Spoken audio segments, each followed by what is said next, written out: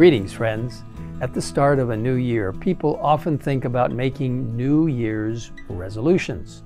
And it's not surprising that resolutions have been around for a long time. Thousands of years ago, a resolution rang out from the Israelites as they trembled at the foot of Mount Sinai. All that the Lord has said, we will do. Unfortunately, like many resolutions today, it didn't last long. On the other hand, many people have found that focusing on mission rather than on resolutions can bring lasting, eternal results. Jesus is our best example of a mission-driven life. By age 12, he had a clear understanding of his mission. And when returning to Nazareth as an adult, he plainly articulated his mission to those living in his hometown. While in the synagogue, Jesus was handed the scroll of Isaiah. He turned to the place where the Messiah's mission is described, beginning with, "The Spirit of the Lord is upon me." We're told in the wonderful book, The Desire of Ages, that as Jesus explained this passage, he spoke of the Messiah as a reliever of the oppressed, a liberator of captives, a healer of the afflicted, restoring sight to the blind, and revealing to the world the light of truth. The hearts of the hearers were moved, and they responded with fervent amens and praises to the Lord. The rejoicing, however, ended abruptly when Jesus announced, "Today, this scripture is fulfilled in your hearing." As the meaning of Christ's words began to sink in, the people of Nazareth were deeply offended, and they even tried to kill him. Throughout his earthly life, Christ's mission to seek and save the lost was the focus of everything he did. When his mission here was accomplished, his parting words to the disciples became known as the Great Commission, as recorded in Matthew chapter 28. Following the promised Pentecost, Christ's early followers carried out the Great Commission and turned the world upside down.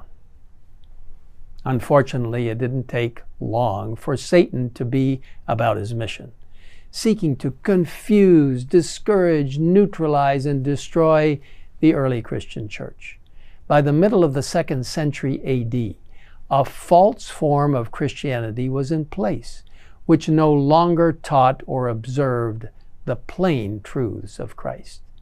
God's faithful followers, as predicted in Revelation 12, verse 6, had to flee into the wilderness for 1,260 years.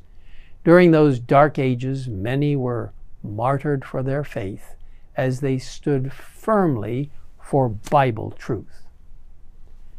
Toward the end of that time, reformers such as John Wycliffe, Huss, and Jerome, Luther, Zwingli, Tyndale, and others began drawing attention to biblical truths that had been distorted or hidden over the centuries.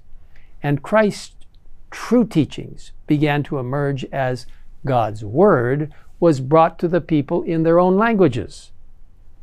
Eventually, out of that great Protestant Reformation movement grew the Seventh-day Adventist Church with a prophetic mission. That mission continues the Reformation by turning people back to the true worship of God, focusing on Christ and His truth found in the Bible and the Bible alone. Seventh-day Adventists have long understood that their very character and unique mission springs from the prophecies found especially in the books of Daniel and Revelation, and specifically in the three angels' messages of Revelation chapter 14. A correct theological understanding will drive a correct approach to mission. Seventh-day Adventist theology and mission are inseparable. Our Christ-centered mission is driven by our Christ-centered message. To deny the special message that God has given to us and claim that we aren't so different from other Christians is one of the fastest and most effective ways to neutralize the mission of the Seventh-day Adventist Church. Across the world today, more than 2 billion people identify as Christian. Additionally, approximately 41,000 Christian denominations and organizations have been identified worldwide. Of course, these Christians love Jesus and appreciate his sacrifice on the cross, as we do as Seventh-day Adventists. So what makes us different? Many people are sincerely asking that question, and we should be prepared to answer them. Most first-generation Seventh-day Adventists will tell you that they chose to become an Adventist because they found the truth. Jesus himself knows the longings of the human heart, and much of his earthly mission involved healing and teaching. Another word for teaching is doctrine. And at the heart of every one of our 28 fundamental beliefs or doctrines is Jesus Christ. The Jews wondered how it was that Jesus was so knowledgeable, and he answered them, "My doctrine is not mine, but his who sent me. If anyone wills to do his will, he shall know concerning the doctrine, whether it is from God or whether I speak on my own authority." In his letter to Timothy, Paul instructs the young minister to be nourished in the words of faith and of the good doctrine which you have carefully followed, and to give attention to reading, to exhortation, to doctrine. He then admonishes Timothy to take heed to yourself and to the doctrine. Continue in them, for in doing this, you will save both yourself and those who hear you. So, what is our mission as Seventh-day Adventists? It is to make disciples of all people, communicating the everlasting gospel in the context of the three angels' messages of Revelation 14, verses 6 to 12, leading them to accept Jesus as personal Savior and unite with his remnant church, discipling them to serve him as Lord and preparing them for his soon return. You see, this remnant church was called and formed by God himself at a specific time in Earth's history to proclaim the last warning message to the world. Some may say that in today's world of political sensitivities, the messages of Revelation 14 are not appropriate to bring to the forefront of our mission. But the three angels' messages are the final appeal of God to this world to help everyone prepare to meet Jesus at his second coming. We're told that, in a special sense, Seventh-day Adventists have been set in the world as watchmen and light bearers. To them has been entrusted the last warning for a perishing world. They have been given a work of the most solemn import, the proclamation of the first, second, and third angels' messages.